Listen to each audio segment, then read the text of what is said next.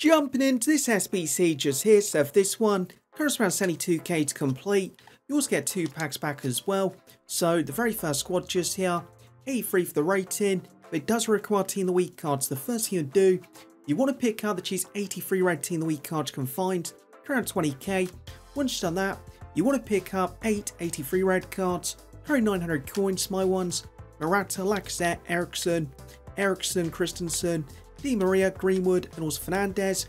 And once you've done that, you want to pick up 2 82 red cards, carry 750, my ones, João Mario, and also Fernando, and that completes this squad. Jumping into the second squad just here, so for this one, 85 for the rating. So we want to do, pick up 2 87 red cards, around 17k, 984 red cards, around 1.2k. So my team, Martinez, Smalling, Modric, Martinez, Scott, Luis Alberto, Madison, Carrasco, Thiago, Neves, and also Castells, and that completes the SBC. Jumping into the player pick just here, and for it, apparently this is actually broken, so as you can see here, 87 plus, just here though, 86 plus on the player pick. So yeah, if you complete this SBC on day one, potentially may get some compensation. So yeah, this player pick, what are we going to get?